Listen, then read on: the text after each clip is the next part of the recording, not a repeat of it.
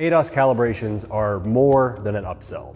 We're nearing the point where it's a necessity for your shop to offer ADAS services if you want to compete.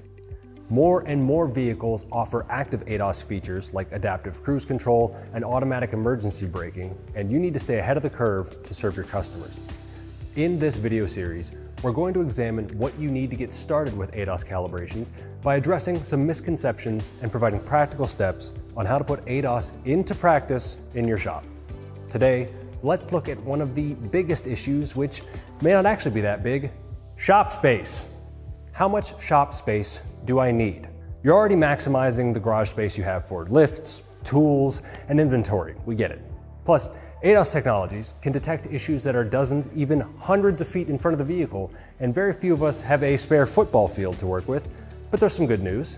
Most of the time, you only need a small fraction of that to calibrate a customer's car. In fact, most forward-facing ADAS calibrations need less than 16.5 feet, some even less than 10 feet. And forward-facing calibrations make up the majority of calibration needs. That means for shops already doing alignments, you can perform more than 93% of forward-facing resets you'll see while doing alignments within a typical alignment bay when you have a good scan tool for dynamic procedures and an aligner and ADAS system that helps you precisely place targets quickly and easily. This lets you start calibrating systems on the majority of OEMs rolling into the shop without any additional space required. The big misconception around space is centered around ideal spaces to perform all procedures for all OEMs. Think of 25 by 34 feet as a good coverage option, 30 feet by 45 feet as a better option, and 40 by 60 feet being the best option for covering every type of procedure. However, simultaneous front, side, and rear views are rarely necessary, as most vehicles won't need all ADAS functions adjusted at the same time. To be sure, there are procedures that require a large amount of space, but they make up an extremely small percentage of procedures that are performed on a regular basis outside of collision settings. And you can always get creative for those resets by moving the car around to new positions in your shop, if you have an ADAS system that's mobile and easy to use, thus saving you valuable space in your shop. Of course, you can establish that those small percentage of resets are better done elsewhere, so you can focus on the profitable and higher volume forward-facing resets that you'll see on a daily basis. Staying on the level. Now that we've set aside some space, there are a few other things that your shop will need to consider.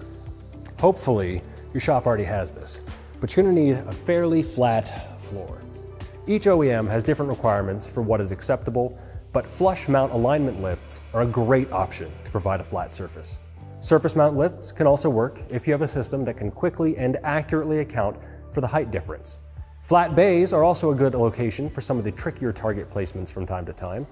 If your floor is not flat, systems like Hunter Ultimate ADAS can automatically compensate for unlevel surfaces, removing the guesswork.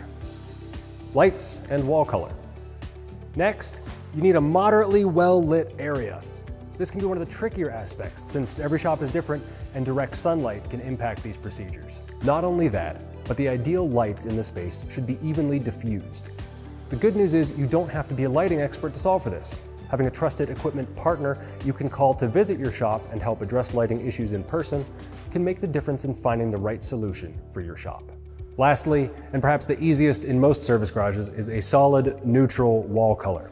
Walls and floors should be free of geometric patterns, and during calibration, you'll need to clear the surroundings. Having equipment that can quickly and clearly display where targets need to be placed will save a ton of time and headache to help understand when things will work in your space, or if you need to make adjustments in the space you have.